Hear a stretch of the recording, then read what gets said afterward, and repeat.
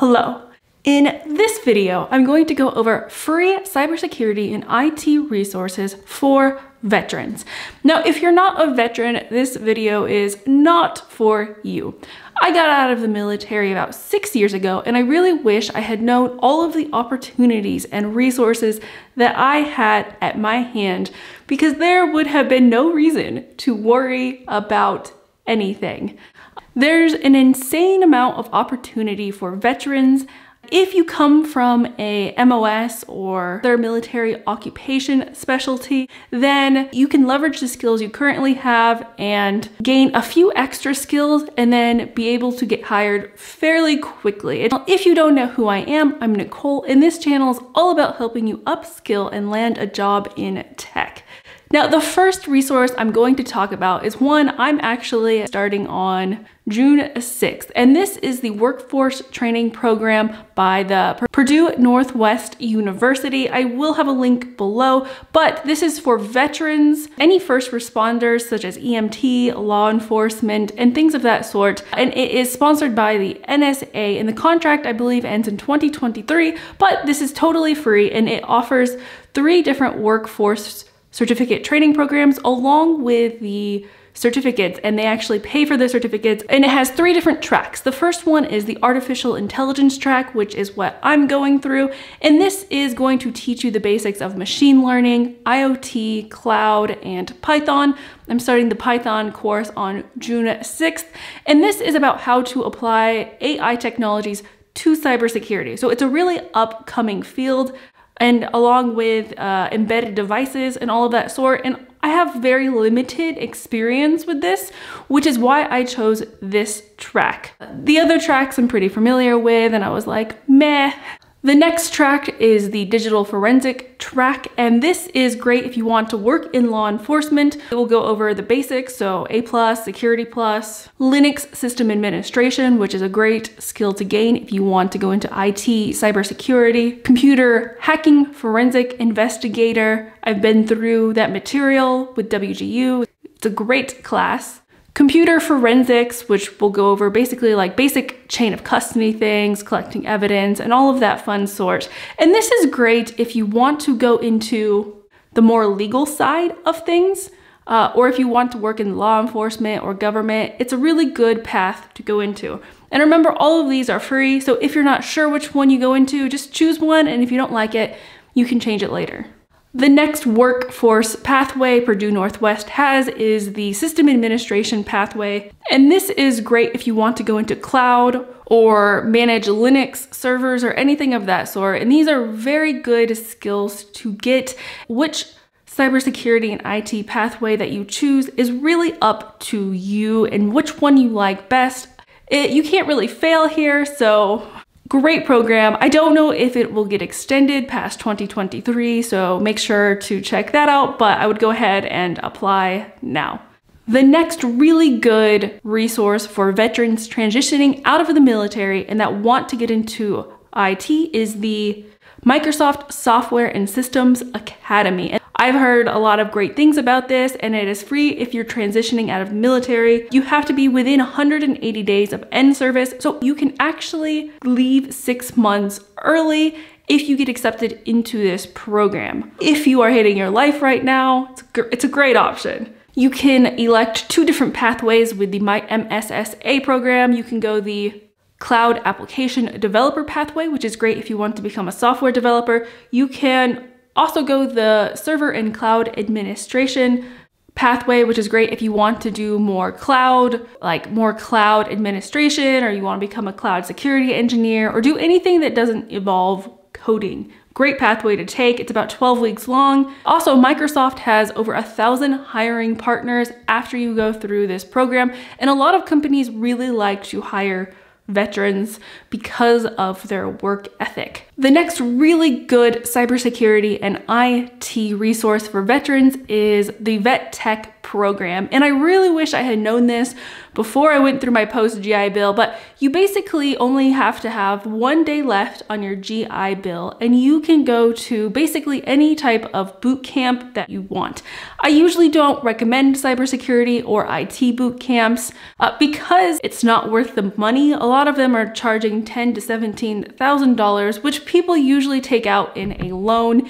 I can't recommend that. However, if you're not paying for the boot camp and it's totally free, it can't hurt. And it will give you a good base knowledge on top of your military training and your work experience. So if you're looking to upskill, look into that. Just be careful in the boot camp that you choose. They're not all created equal, and a lot of them are kind of sketchy. So I've noticed, like, in probably 90% of the cybersecurity and IT boot camps that I've evaluated, they all have the same curriculum. It's like the same template that they use. I'm just like, what is this? You can find better free resources. I guess the issue comes down to accountability. To save $18,000, I would keep myself pretty accountable. I wish I had known about this. You also do get paid to go to these like boot camps. So if the boot camp is 6 months long, you will receive BAH. So it only, I think, uses about 1 day of your GI Bill, but you get 6 months of benefits. I definitely would look into that fact. Also, I would look into Ivy League education programs such as Harvard. Harvard has a cybersecurity certificate that you can get into. Harvard just looks really good on your resume, and I'm sure the education is also top notch. And you don't have to go through the traditional acceptance program. It is just a certificate. The next one is the GI Bill and the post 9/11 bill. And now this, I mean, you probably already know this is at your disposal, but if you're going into tech, I only really suggest 3 different schools, and I'll go into them and why. Whether or not you need a cybersecurity degree, I honestly just boil it down to return of investment. And because you're actually getting free tuition and the government is paying you a monthly allowance to go to school, it's 100,000 million times worth it. Looking good on paper is actually still important, whether that's in tech or in any field. The 3 schools I recommend are, number 1, I would say WGU. If you already have a lot of experience, this is a good option because you can accelerate your progress and you can graduate within 2 years with your bachelor's degree, maybe 18 months if you knock out all of your basic courses using like study.com and things of that sort. So you can get your bachelor's degree quick. Along with that, you get a lot of industry standard certificates. These are really valuable. And so WGU, I do have a playlist that goes into WGU and my thoughts about it and all of that sort. The next school I really recommend is SANS. So SANS actually has a bachelor's and a master's degree program. I wish if I could go back, I would have done this because along with the bachelor's degree, you get access to their GIAC training or GIAC, and along with the certificate, and those certificates are about $8,000 each.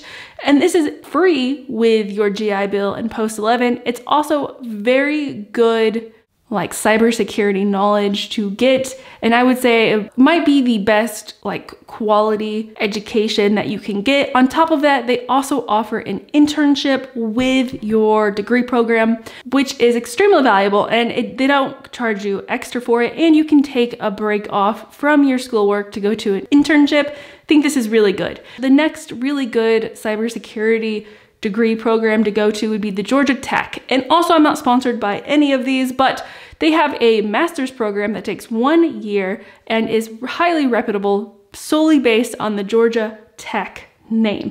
So name brands are not really big in tech, but if that's something that you care about, going to Georgia Tech might be the best option, and if you already have a bachelor's degree. Also, look at degree programs that offer like a co-op, which basically is an internship included with their degree program. Internships and apprenticeships, you know what I mean, are really good when leveraging your experience and skills to getting a job in tech.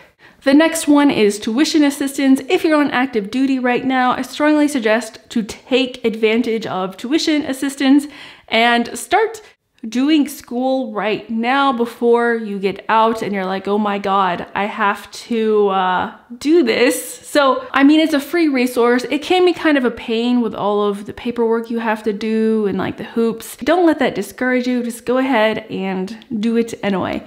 The next really good resource for veterans, if you're wanting to get into cybersecurity and IT jobs, is VetSec. And now I believe this was created by Heath Adams, but I think someone else now runs it. It's a really good program to reach out to other veterans that are trying to get a job in cybersecurity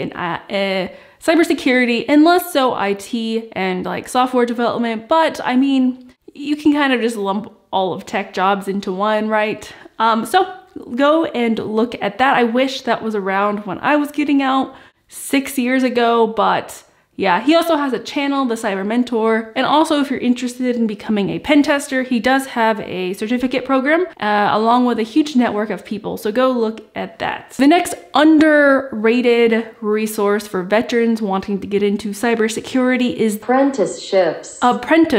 The next one and undervalued is apprenticeships. And a lot of DoD contract companies do have these. Look into Mantech, Lockheed, Boeing. They all have veteran transition apprenticeship programs.